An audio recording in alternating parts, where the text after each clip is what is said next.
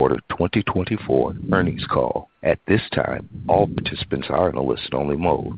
If you should require assistance during the call, please press star, then 0, and an operator will assist you offline. Following the presentation, the call will be open for questions. If you would like to ask a question, please press 1 and then 0, and you will be placed in the question queue. If you are in the question queue and would like to withdraw your question, you can do so by pressing 1 and then 0. And as a reminder, this conference call is being recorded. I would like to turn the conference call over to your host, Brett Feldman, Senior Vice President, Finance and Investor Relations. Please go ahead. Thank you and good morning, everyone. Welcome to our first quarter call. I'm Brett Feldman, Head of Investor Relations for AT&T. Joining me on the call today are John Stankey, our CEO, and Pascal Desroches, our CFO. Before we begin, I need to call your attention to our safe harbor statement. It says that some of our comments today may be forward-looking. As such, they're subject to risks and uncertainties described in AT&T's SEC filings. Results may differ materially. Additional information as well as our earnings materials are available on the Investor Relations website. With that, I'll turn the call over to John Stankey. John? Thanks, Brett. I appreciate you all joining us this morning. We started the year with a solid first quarter as we continue to make steady progress on our investment-led strategy of being the best connectivity provider through 5G and fiber. We're growing the right way by adding valuable long-term wireless and broadband subscribers.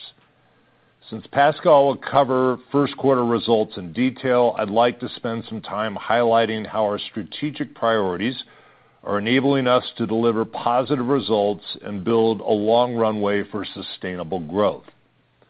When you look under the hood, it's clear that our largest and most powerful EBITDA growth engine, mobility, is running well.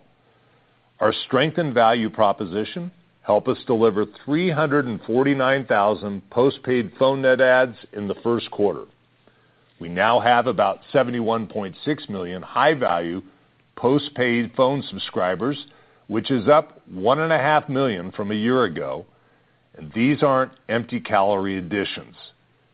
Our results reflect the quality of our customer growth with higher ARPU, higher adjusted operating income, improved margins, and lower postpaid churn. We're also growing efficiently thanks to our consistent and simple go-to-market strategy. Our postpaid phone churn of 0.72% was our lowest first quarter churn ever on record, and once again, we expect to report the lowest postpaid phone churn among the major service providers this quarter. This highlights the value customers place on the wireless service we provide and the continued strength of our best deals for everyone strategy. Now let's move to fiber, which is our fastest growing engine. The story here is familiar and one we like. Where we have fiber, we win. And we're bringing fiber to more Americans than anyone else. Since the first quarter of last year, we've passed about 2.4 million locations with fiber and now pass more than 27 million consumer and business locations.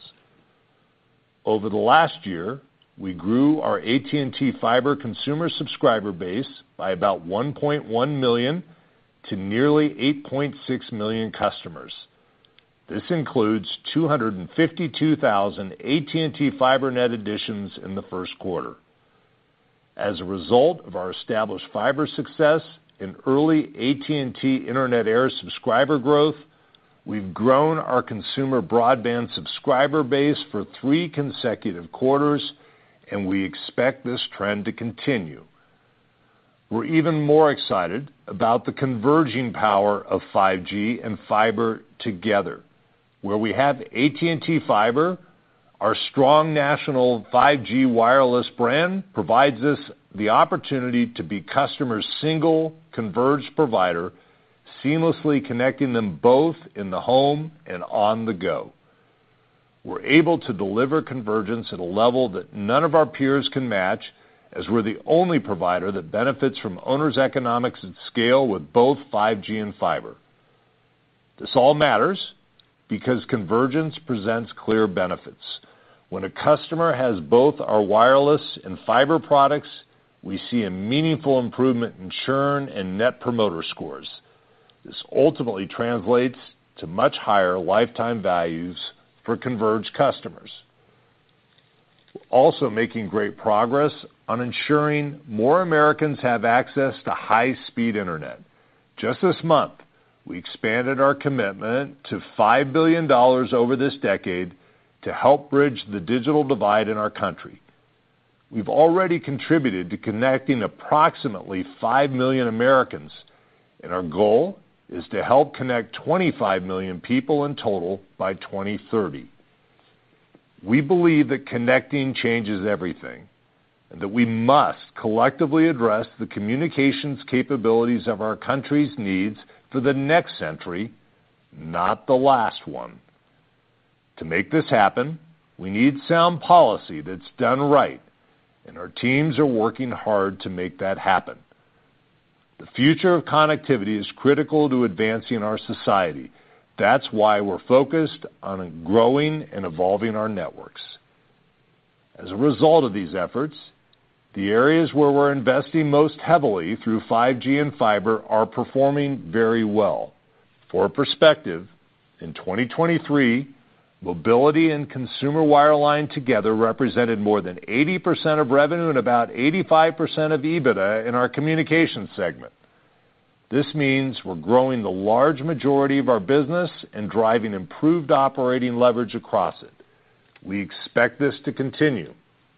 However, we still have legacy elements of our business that we're in the midst of transitioning, particularly in business wireline. In the quarter, business wireline EBITDA was down 16.5% as the industry-wide secular decline of legacy voice continues. While the wholesale market has stabilized, the reality is that businesses are transitioning to mobile and cloud-based services at an accelerated rate as post-pandemic workplace restructuring takes hold. We see the benefits from this connectivity transition in business solutions, where wireless service revenues grew 4.6% in the first quarter, outpacing our overall mobility services revenue growth. While we continue to actively work our legacy transition strategies to end-of-life products, reduce our operating footprint, and eliminate fixed costs, we're advancing several cost savings and productivity initiatives to align with this reality, such as vendor and management workforce rationalization. We also strongly believe that the future-focused area of business solutions aligns well with our core connectivity competencies, and we continue to build out a connectivity portfolio with real long-term growth opportunity. Take FirstNet. This prioritized service for first responders shows what we're able to accomplish when we focus on growing our business in areas where we have traditionally under-indexed. Additionally, our continued 5G and fiber expansion will enable new growth when paired with broader distribution. We have relationships with nearly 2.5 million business customers today and an opportunity to win with more small to medium-sized businesses. One way we intend to meet small and medium businesses' connectivity needs is with our new fixed wireless service, AT&T Internet Air for Business. We believe this is a durable national play with business because it's able to serve as a reliable 5G-powered primary internet connection where fiber is not available, in remote locations, when temporary access is needed, or with small and medium businesses that don't require always-on video streaming. While it's still early, we've been very pleased with the solid demand we're seeing from businesses. Given our success growing core connectivity, we're focused on furthering the AT&T value proposition in ways that matter to our business customers, and security is at the top of their list. That's why we introduced AT&T Dynamic Defense, which provides built-in security controls on top of world-class access. The takeaway is that we're well positioned to capitalize on emerging connectivity opportunities with businesses thanks to the strong relationships we have with almost all of the Fortune 1000 and our leading position in fiber and the fact we operate the largest wireless network in the U.S.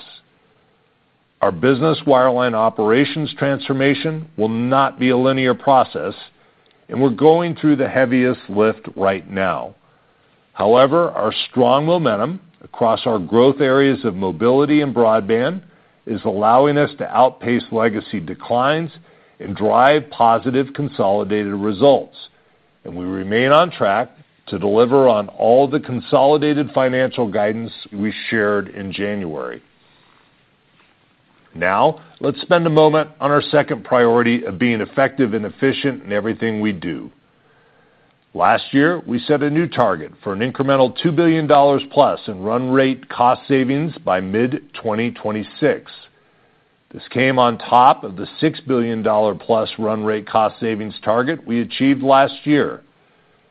The continued adoption of AI is not only helping us make progress on this goal, but also benefiting our employee and customer experiences. This focus on efficiency is translating into improved operating leverage despite continued elevated inflation. You can see this in our cash operating expenses, which were down year over year in the first quarter, contributing to adjusted EBITDA margin expansion of 170 basis points.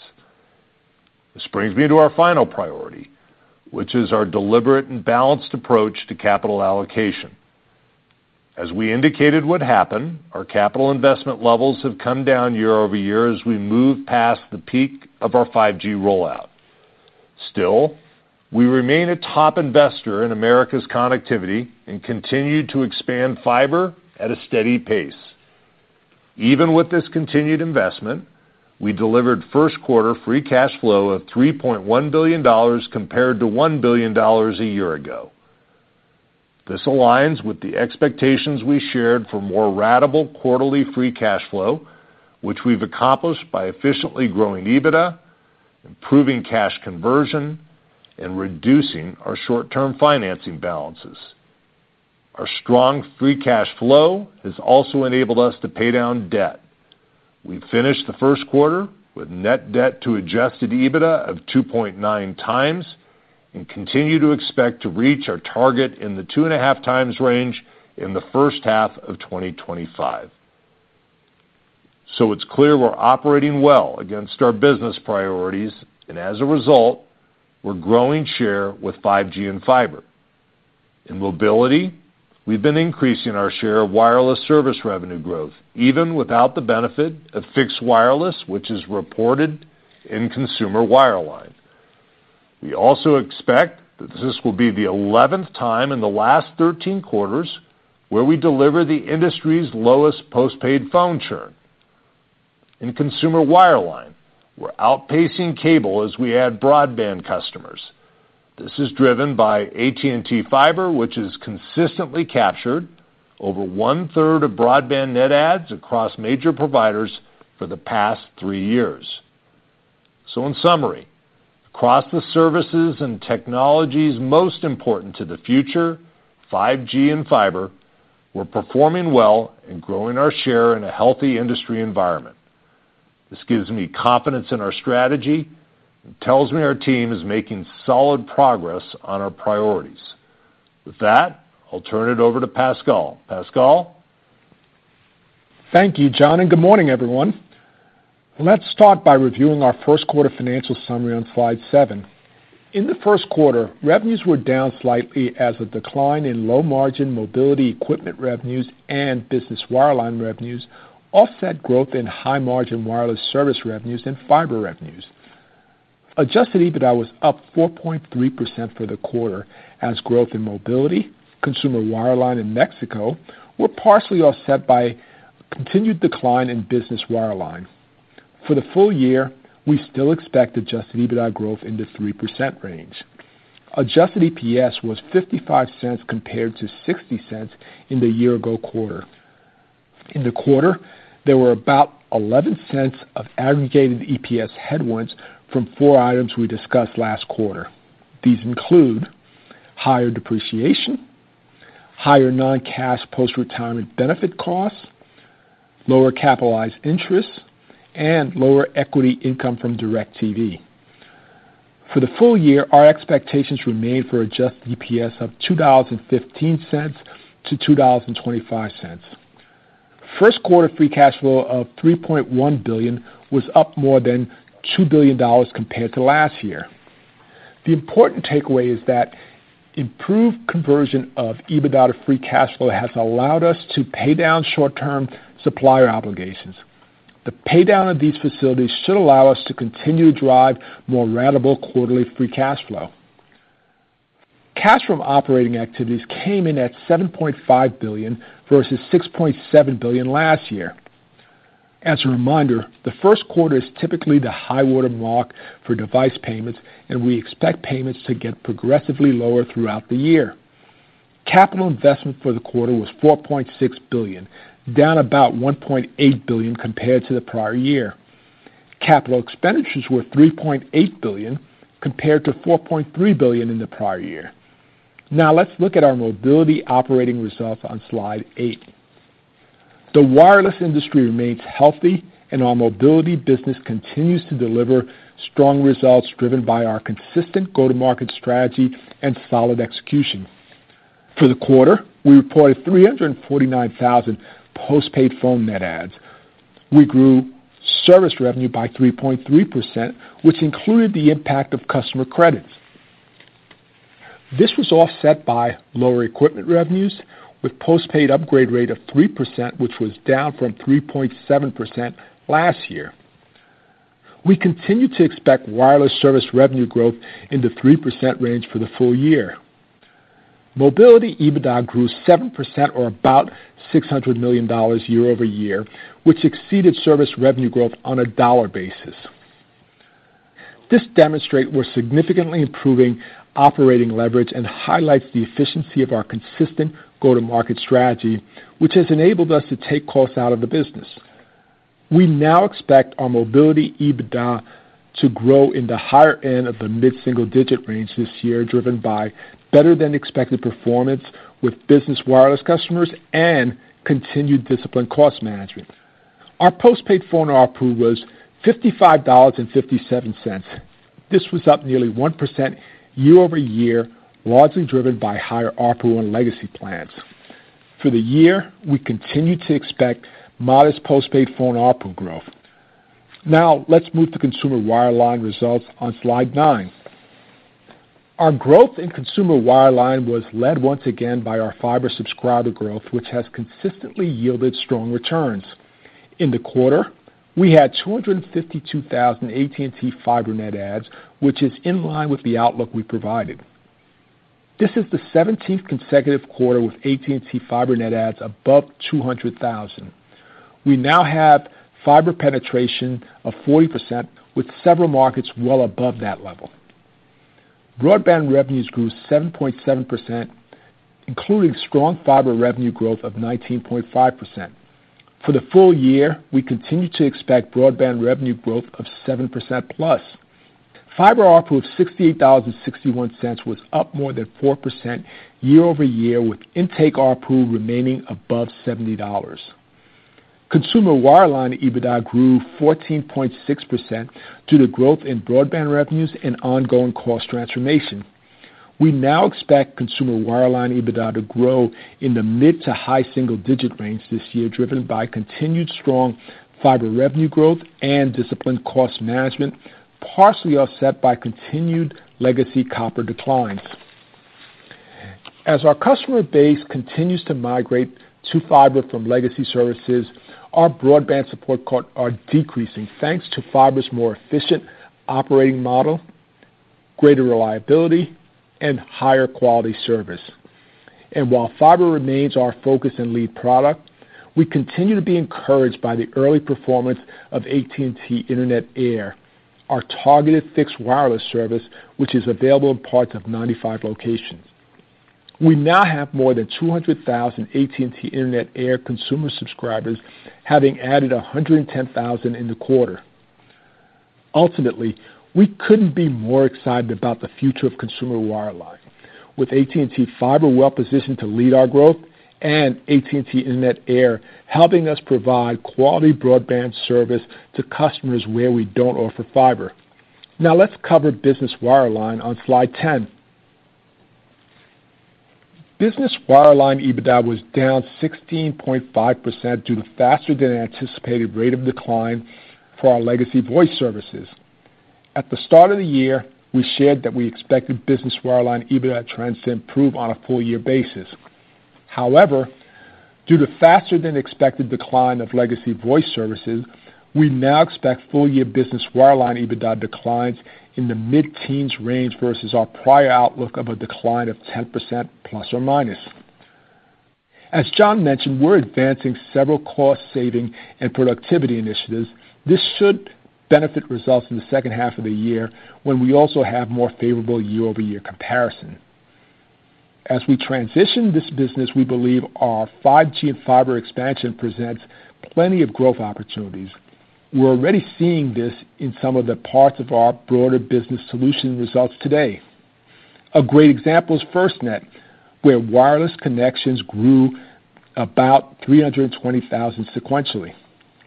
We're also pleased with early demand for AT&T Internet Air for Business, which we expect to benefit results in the second half of the year. Now let's move to slide 11 for an update on our capital allocation strategy. Our approach to capital allocation remains deliberate. We're successfully balancing long-term network investment to fuel sustainable subscriber and service revenue growth, paying down debt, and returning value to shareholders. We remain on track for full-year capital investments in the $21 to $22 billion range versus approximately $24 billion in 2023.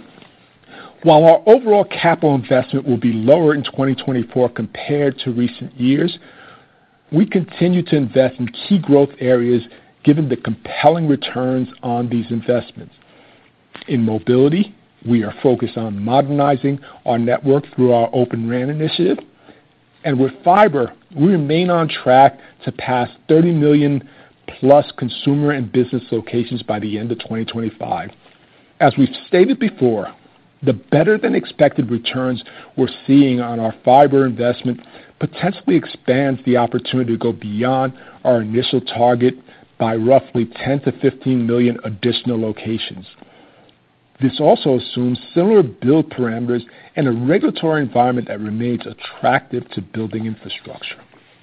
It's important to note that as we continue to build out our network this year, we expect to have lower vendor financing payments while increasing the total investment we make directly into our networks as we continue to invest in fiber expansion and wireless network transformation. In other words, we expect our total capital investment and capital intensity to decline this year, even as we boost investments in our network. We also remain laser-focused on deleveraging. Over the last 4 quarters, we reduced net debt by about $6 billion. At the end of March, net debt to adjusted EBITDA was 2.9 times, and we're making steady progress on achieving our target in the 2.5 times range in the first half of 2025. As I mentioned last quarter, we expect to address near-term maturities with cash on hand, and this quarter we repaid $4.7 billion of long-term debt maturities. Looking forward, our debt maturities are very manageable, and we are in a great position with more than 95% of our long-term debt fixed with an average rate of 4.2%. In addition to paying down debt, we reduced vendor and direct supplier financing obligations by about $2.3 billion during the quarter. This was partially offset by $400 million in additional proceeds on our securitization facilities. These efforts highlight the quality of the free cash flow we're delivering. DirecTV distributions in the quarter were $500 million compared to $1.3 billion in the first quarter of 2023. For the year and thereafter, we continue to expect DirecTV cash distributions to decline at a similar rate to 2023, or by about 20% annually. With $3.1 billion in first quarter free cash flow, we've dramatically improved our free cash flow ratability, just as we committed we would last year. Looking forward, we still anticipate generating approximately 40% of our total 2024 free cash flow in the first half of the year and continue to expect full-year free cash flow of $17 to $18 billion range. To close, I'm really pleased with our team's overall performance in the quarter. Despite managing through legacy declines, our strength in mobility and consumer wireline has us on pace to deliver on our full-year consolidated financial guidance. Brett, that's our presentation. We're now ready for the Q&A. Thank you, Pascal. Operator, we're ready to take the first question. And as a reminder, if you have not done so, please press 1, then 0 if you have a question. Doing so a second time will remove your line from queue. Our first question will come from the line of Simon Flannery of Morgan Stanley. Please go ahead. Great. Thank you very much. Good morning. Good to hear the reiteration of the 2.5 leverage target for early next year. It'd be great if you could just go through how you're thinking about the various capital allocation alternatives, buybacks, dividend growth, deleveraging, the 10 to 15 million fiber adds, BEAD investments, any other considerations, and how we should think about the profile.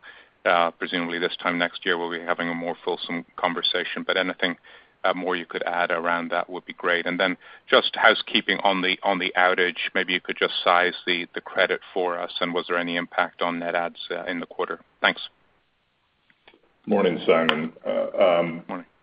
So I don't know that I'm going to give you a whole lot more than what I've previously said. I mean, it's really good to have choices, and we clearly have choices coming up, and we've worked really hard to put ourselves in this position to do that. And I told you there would be a very deliberate process that the board would go through to understand what they want to do as those choices start to materialize, and we're in the middle of doing that. We are working through a pretty systemic process, and at the top of that, as you can well imagine, is we're very cognizant of a desire to ensure that we're treating our shareholders well and returning capital where we can, and doing it in a smart way. And so, as I've said before, we'll evaluate at that time where things like interest rates stand. We'll evaluate where we are on the dividend yield relative to the equity value, and where we have opportunities for reinvestment in the business, and kind of understand what we think the right combination of those are. And we have a pretty deliberate approach to making that happen. I would give you some characterization right now, as we've worked really hard over the last couple of years to ensure we protect the dividend, and I think you've seen that we've done that, and we've put ourselves in a really strong financial position. That's paramount and important to us as we move into this. You heard Pascal's comments that we feel pretty good about where the balance sheet sits today relative to what we're paying for the capital on the balance sheet, and our abilities to manage that moving forward. I don't feel like we've got some immediate need to move differently than the trajectory we've been on. So, if I was awaiting, we'll be waiting against those other options that we think about and how we want to go and get the mix right. So, I think you'll see more as we get in the end of the year. As I said, the board is working really hard on this issue, and I don't want to take away any degrees of freedom and latitude they have to debate it and figure out what they want to do, given what's going on in the market at the time we arrive. On the outage, look, I'm upset that we had it. It's unfortunate we had it. The entire team feels responsible for it. We know we can do better. We've put in place an awful lot of steps to ensure that we do better moving forward. I'm confident that we have done that, and I feel like we can operate better than what we exhibited on that particular morning. Now, having said that, I'm really proud of the way they responded to the circumstances when they occurred, and they managed through the situation as well as could be expected. And in fact, I think you see that in the metrics. You see that we had a really, really good churn quarter. Obviously, that wouldn't happen if we didn't do the right things with the customer base. I'm pleased relative to what I've seen reported so far in the industry of our customer growth. I'm sure there were a couple days of maybe some suppressed activity as a result of the outage. I think it's probably something that's measured in days. It wasn't measured in weeks and months. But we feel pretty good about where we stand right now. Certainly, as you might guess, we have variety of survey methodologies that we use and research with our customer base and prospective customers. Those indicators don't show me anything that causes me to be concerned about what transpired or what occurred. I think some of our recovery methods that we used with our customer base they were the right decisions. And you've seen most of that reflected in the first quarter financials. There's a little bit that will drag into the second quarter based on how bill rounds go, but you should expect that you've seen the bulk of that move through our numbers. And, I'm satisfied that where we ended up on service revenue growth and margins, that was a strong quarter in aggregate, inclusive of what we had to do in terms of the credits. All right, operator. Anything on BEAD? Yeah. Go ahead, Simon. Nothing that I think, as I said last quarter, Simon, I think BEAD's a 2025 issue. It's not a 2024 issue. It doesn't feel like it's moving in any particular way all that fast at the state level. And as I've also indicated, it's pretty clear to me that there's places where we're going to be more energized about playing and places where we're going to be less energized about playing based on how various states are approaching this. And I don't think there's anything right now. I can tell you point blank, we won't be coming back in with any revisions to our guidance or anything like that is relevant to 2024. I think as we get through this year, there may be some incremental things that we talk about in 2025 in terms of how we choose to reinvest capital and where we choose to go. But it's not anything that I see right now that's, front and center. Many thanks. All right, we'll take our next question now, operator. Our next question will come from the line of John Hodulik of UBS. Please go ahead. Great, thanks, and good morning, guys. First, it's sort of a follow-up to Simon's question on the data breach. That's a sort of a second quarter issue, but just want to make sure, see if there's any impact that you saw early in the quarter from the data breach. And then, certainly one of the themes that we're seeing here in the first quarter is the low upgrades and low churn environment. Do you expect that to continue despite the fact that we may have a sort of AI device launch later this year? And does that low churn environment give the industry and AT&T in particular pricing power as you look into the rest of the year? Thanks. Morning, John. I don't want to characterize this incorrectly, but there are a lot of things going on broadly beyond AT&T in the cyber environment. I'm sure you're all, obviously consumers and are seeing the dynamics of what's happening. There's clearly the bad actors have stepped up a level in the last several months, I think. And if I were to broadly step back and say, are we going to see more activity and more problems, partly because of just the activity level and how robust the business opportunities are for hackers and those that want to inflict bad acts on folks, and partly, I think, because of reporting requirements. I expect you're probably going to see the noise level go up. What we have seen from our notification is very similar to the outage. I don't see anything in the customer metrics or anything that's going on that suggests that it creates a long-term issue on sentiment. That doesn't mean we don't take it seriously. That doesn't mean that we're not examining, what happened back in 2019 and trying to understand what root causes are around that. Those actions are all underway, but it doesn't appear to me that it's doing anything to impact our business as we stand here today in 2024. But we'll continue to evaluate that, and we'll continue to work through the dynamics that are occurring.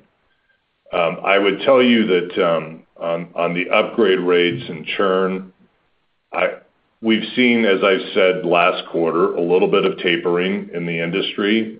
We expected that to occur. We expected upgrade rates to be a little bit more tempered than what we had seen last year. I don't see anything going on right now that suggests we're out of pattern to what our expectations were as we set up the plan for 2024.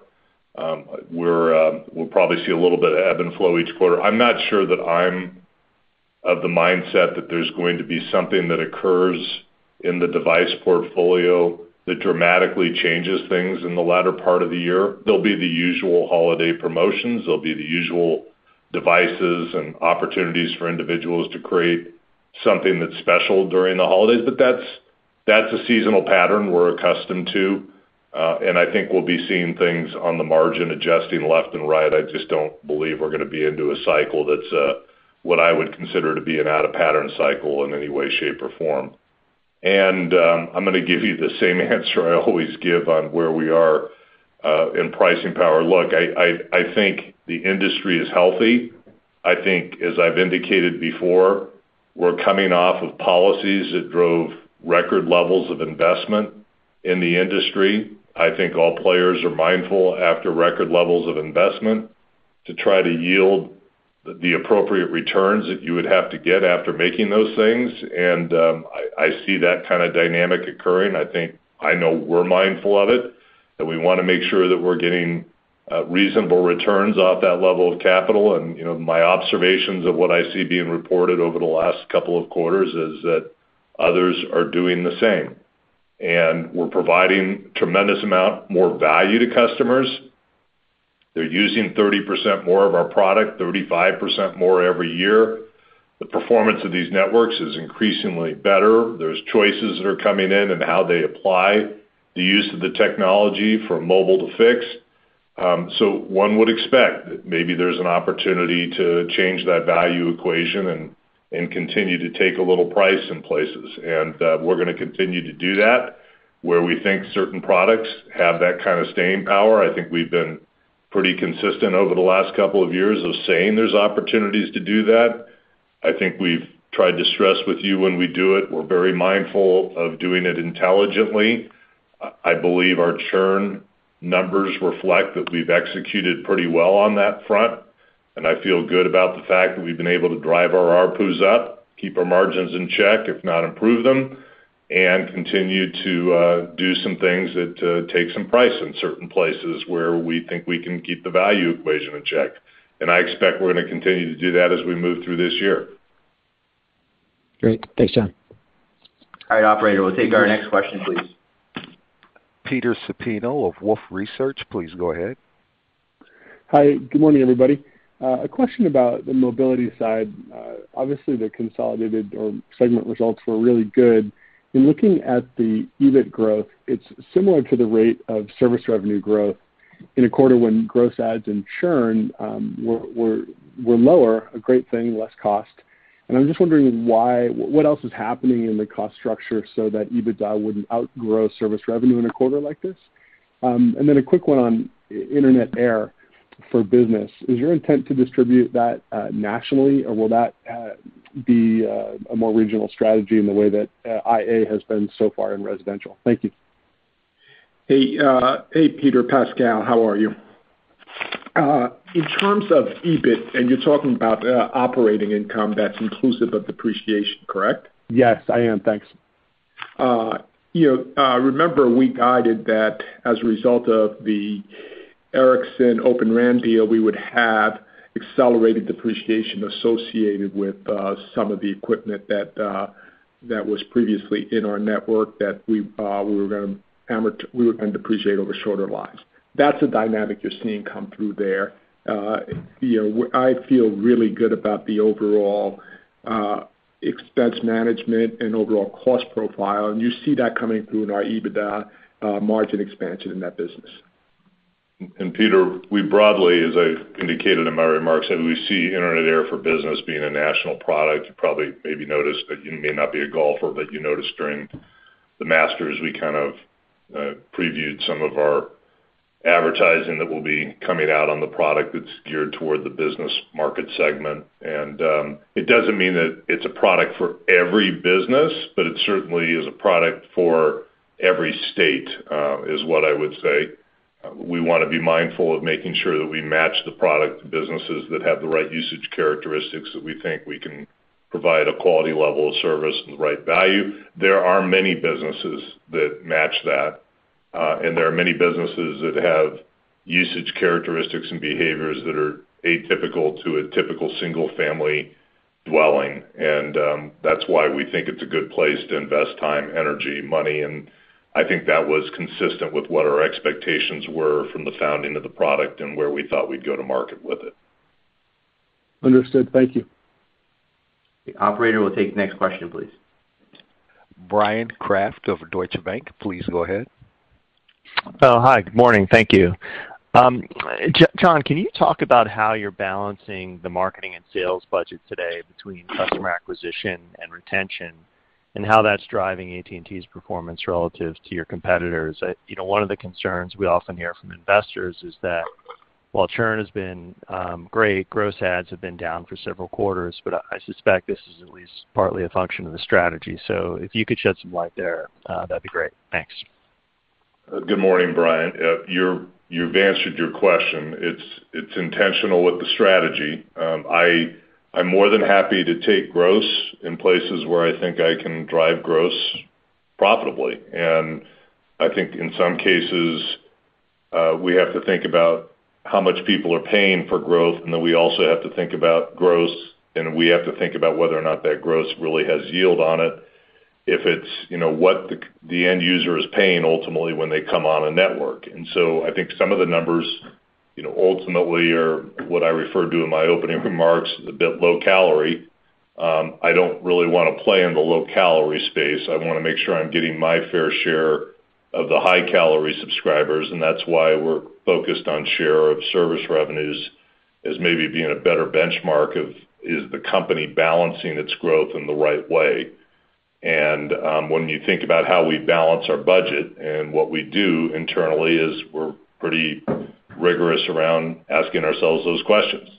And the segments we attack, how we go after them, the longevity, and look, churn's a key driver when you're investing for that growth. And I'll take lower churn all the time. I don't think that's a bad sign necessarily. I'm perfectly okay with where we stand on that front.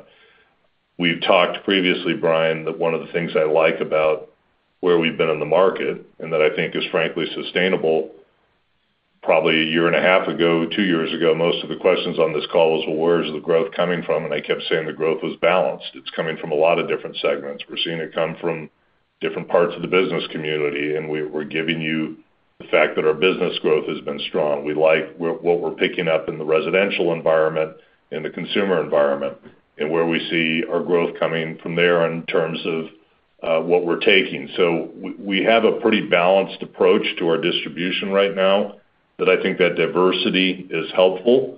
It diversifies our portfolio, it diversifies the base, and that's one of the reasons why the churn numbers are as strong as they are. Thank you. Operator, we're ready for the next question. David Barden of Bank of America, please go ahead.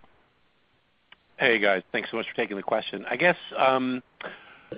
first a follow-up question, if I could. John, thank you for your comments about kind of having digested the impact of the outage, but the postpaid phone ARPU was obviously down about a little over 1% in the quarter, and I'm assuming at least some, if not all of that, had to do with the credit and the GAAP accounting for that. And so I was wondering if we could get maybe, Pascal, a jumping off point for where ARPU really is if we normalize for that credit. And then second, another kind of housekeeping question is with the sale of Sky Mexico back to I think Televisa, what happens now? Like, how does that affect the reporting as we think about the rest of the year? Thank you.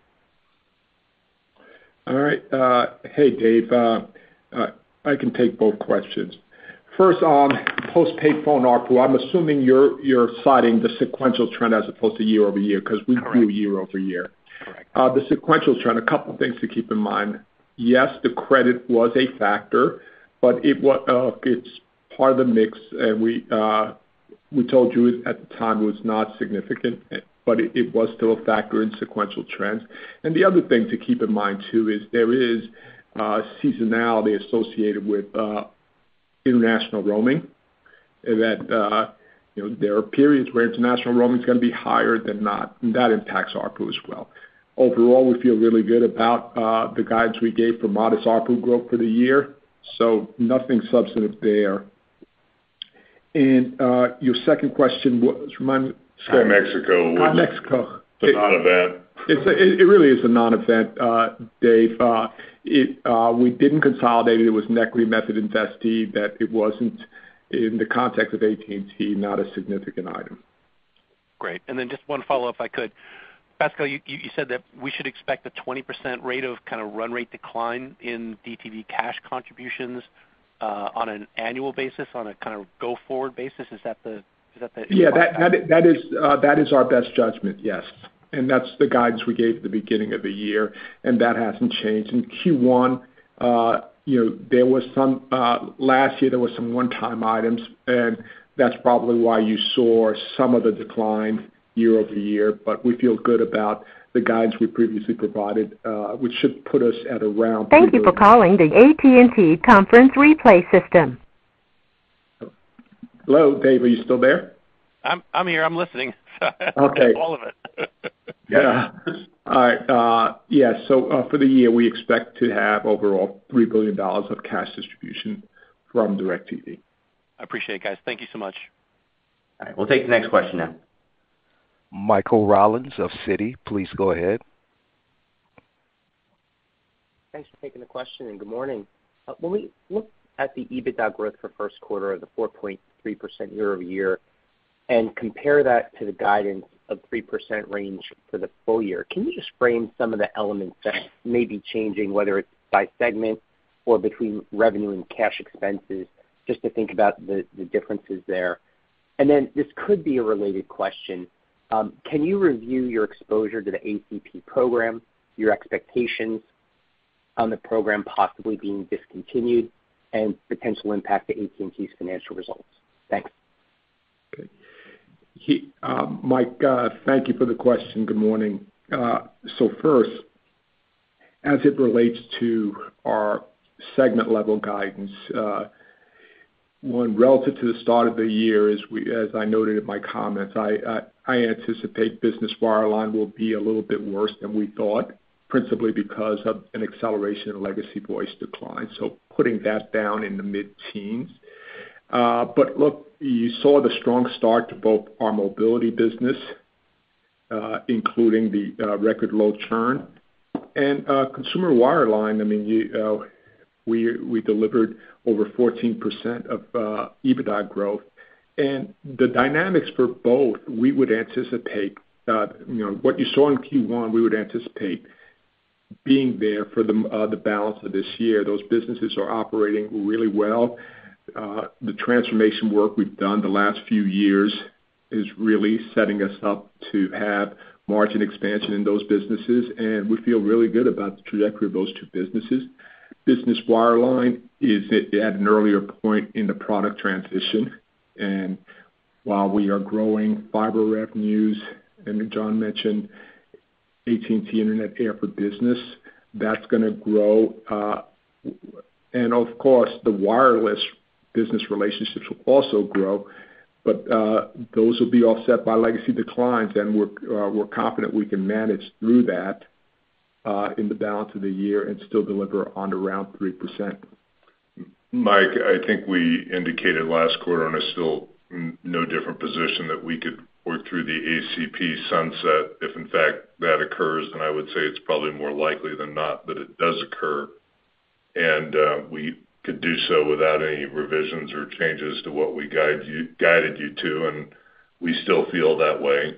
We've started the process, as you might guess, of notifying customers and working with them, and we're not just idly sitting by. I think we'll be successful in many instances finding ways to continue relationships with customers and ease them into different constructs that make sense for them. But I feel good about how we went about using the program. I think we used it consistent with the way that policymakers probably would have liked to have seen it used, which is to over-index more than anything else on fixed broadband capabilities. And I think we had, a quality customer base relative to how the program was set up, and that's going to allow us to probably transition some of them into other approaches for how to use the service, and those that we ultimately do lose because the subsidy sunsets. I don't think it's going to be anything that impacts ultimately what we've given you in terms of our ability to operate the business and hit our financials. Thanks. Great, Ryan. We'll take thanks, Mike. We'll go ahead for the next question.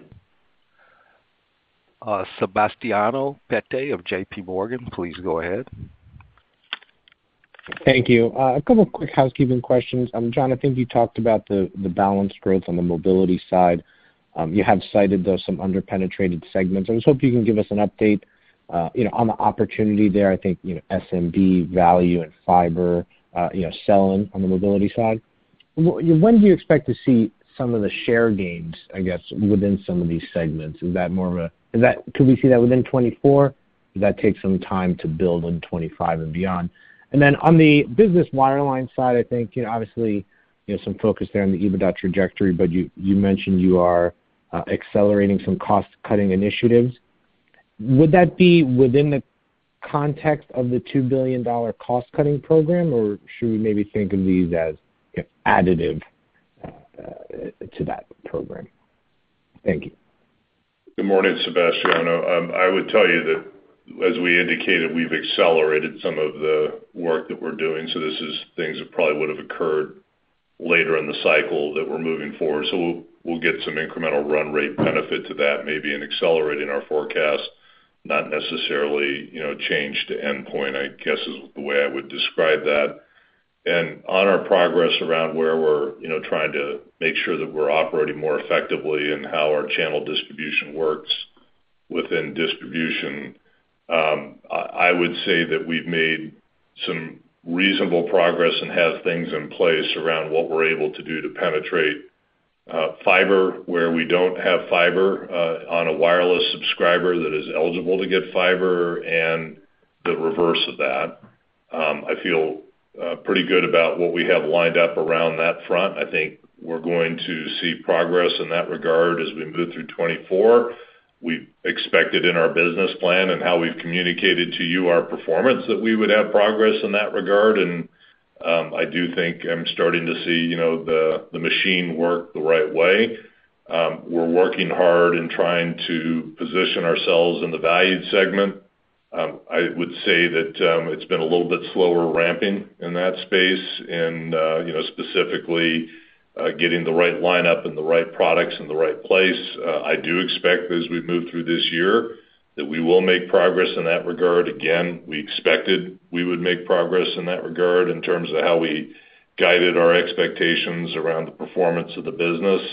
We'll keep pushing and working on it. And I would also say that it's probably the same statement and truth, and where we see certain ethnic segments that maybe we could do a little bit better at than what we're doing right now, and we'll continue to work those as well. Following up quickly just on Mike's question about the ACP, obviously access from AT&T program was a portion within the commitment that you made earlier in the month. Do you see this as an opportunity to, leaning in perhaps on access from AT&T as an opportunity to gain some share from ACP subs who may be churning from peers? Or do you see, this as an opportunity to maybe lean in a little bit into the low-income segments to drive greater adoption of broadband over time? So we intend to continue to keep the access from AT&T in the market, and we'll continue to actively promote it and try to apply it where it makes sense. And I think we're going to continue to see the same segments we were attempting when ACP was live, to find that an attractive place to go. I don't know exactly how some of our competitors have used the ACP subsidy. I know how I've used it. I think we've used it in a way where we believe we're catching the waterfront of what we think are the right customers to be, putting the subsidy in front of, which are the right customers that should get access from AT&T. Does that mean that incrementally we should see more coming back our way? I don't know. I would have intuitively hoped that in the form of the competitive markets in which we operate, that our message is equally communicating to those who chose us and those who didn't choose us. So I don't know that just because ACP goes away that I'm going to dramatically see that equation change. And so I don't expect there's going to be a strong pivot over to AT&T, and I would hope or expect that our competitors might continue to leave some kind of a discounted offer in place for those that qualify for it. So I'm not expecting huge shifts as a result of that. Sebastiano, I'm pretty proud actually and comfortable given the overall state of what I'll call the fixed broadband market of our performance and how we've been growing in that space. It's a big deal. We just hit about 40% penetration of our fiber base right now. And if you'd asked me 2 years ago, did I think we'd arrive at that level given the number of households we're adding and building to? And I probably wouldn't have said that we'd arrive that quickly. So I think our goal is to just keep operating as effectively as we have been and taking the good growth that's coming our way. And I think you see that reflected in the overall performance of the numbers. All right, operator, we're going to take our next question. Thank you. Frank Louthan of Raymond James, please go ahead. Great, thank you. I want to delve in on the business side. First, can you give us your overall read on the economy and your outlook there? And then secondly, what is sort of the end game on the business wireline side? It continues to kind of decline. Is there a bottom there? And can you give us maybe a split between what's left in that revenue that's voice versus other data services to get an idea of where the weakness might be? Thanks. Yeah, Frank. So first of all, look, I'm not going to sit here and tell you that I think the shifts in the business segment are economic driven. I know there's been some discussion around what's happening, in business investment and communication services, and I fully expect there are going to be businesses that look around and say, "Gosh, I need to find incremental money to invest in AI." And as we all know, how our corporations that we're part of work, sometimes it's you take from one to invest in another, and I expect we're going to see that happening. But I think the fundamentals under what's occurring in the business segment are largely technology driven. I think we've known for a long time that traditional voice had a shelf life, and ultimately it was going to get replaced with integrated communication services and as a service capabilities that run over the top of IP. I think what we saw is a bit during the pandemic, there was a suppression of change for whatever reason. People were out of the office. It wasn't a priority. People didn't want to mess around with their communications infrastructure while they were working hard to accommodate, a different hybrid work environment. And now we're kind of seeing that evolution kind of pick up with a degree of steam. There's probably some good business reasons that's occurring. People are rationalizing office space. They're moving things around. They're working differently. They're evaluating the kind of technology they want in place as a result of that. And that's, from my point of view, why we're seeing a little bit of that step up in that voice transition and what's occurring. I think we're going to try to do some work with you broadly, not just specific to business, but we'll give you some transparency and visibility of what's left in the legacy businesses and what's going on around those things. As we move through this year, I think we're working on maybe some ways to schedule some of that for you so you kind of get a sense of what's occurring there. I understand your desire to want to understand it.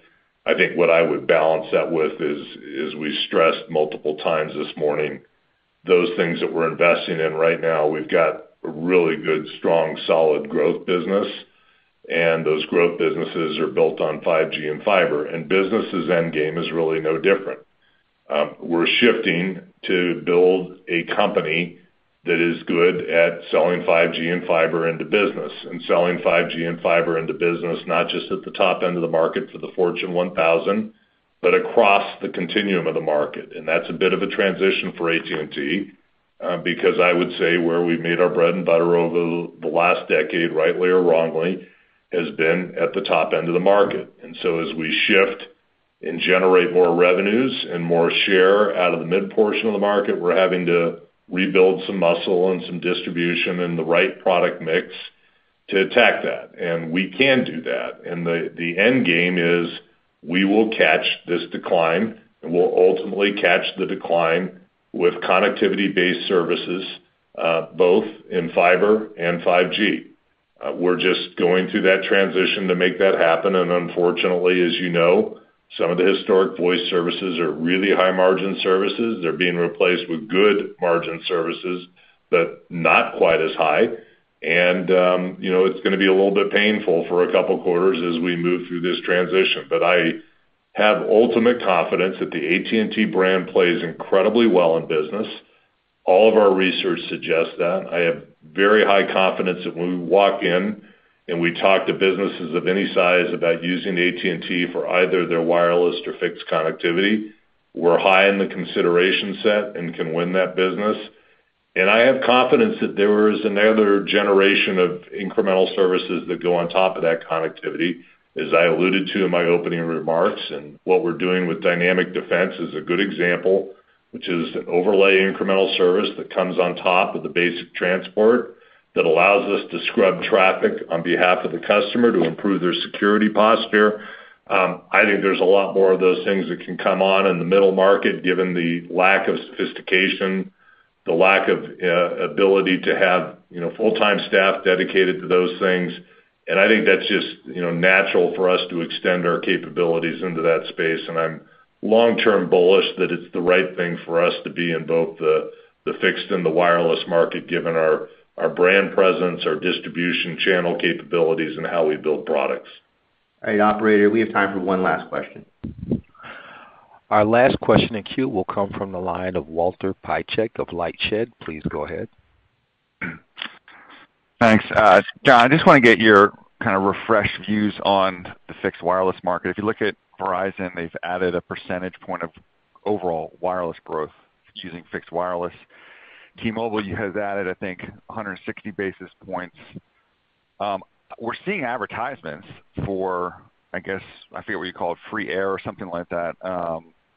What do you think in terms of the growth opportunity here? And if you were able to get some additional spectrum, or maybe even with your existing spectrum, as you've seen the usage from some of your early learnings, can this be as broad of an opportunity for you as it's been for Verizon and T-Mobile?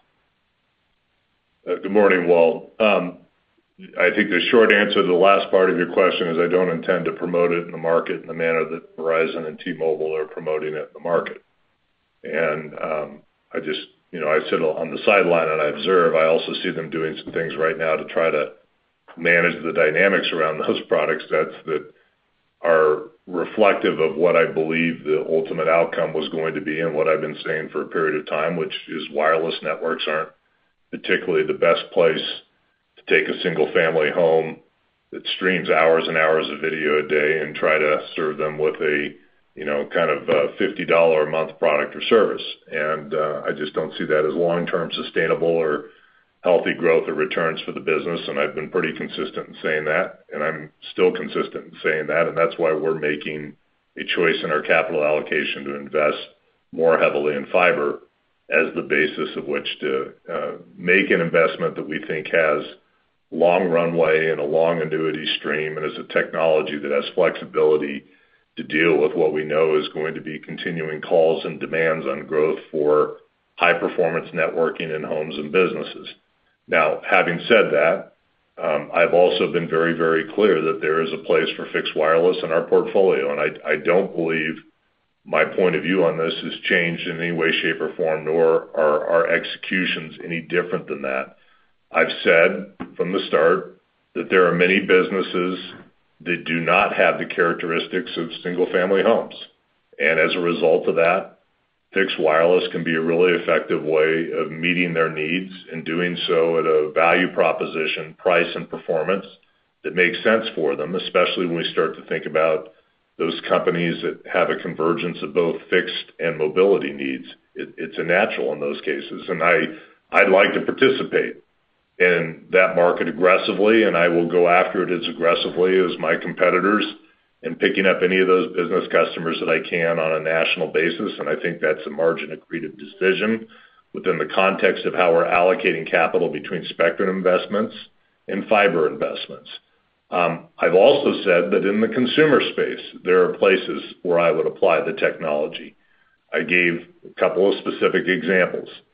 We have some places where we have a good copper DSL base that we're in the process of deploying fiber, and in some cases, fixed wireless can give better performance than what our copper network can deliver, and we know that we'll be 12 months, 18 months from fiber deployment, and we may want to hold some customers, offering them a better service, and we'll use it as a bridging or hold strategy for those customers that are high value to us, and we'll continue to use that technique where we can. I've indicated that we will use it as an opportunity for us to turn down footprint.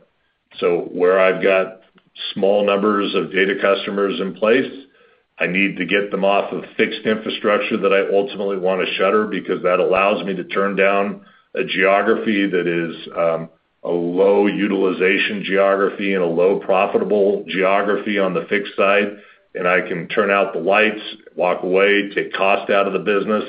I will do that. And I've also said we have some select markets where our penetration levels in mobility are low and our spectrum position is high, and we may choose in those markets to do some incremental marketing to do, as you indicated, to buy some incremental growth that we believe has a longer runway.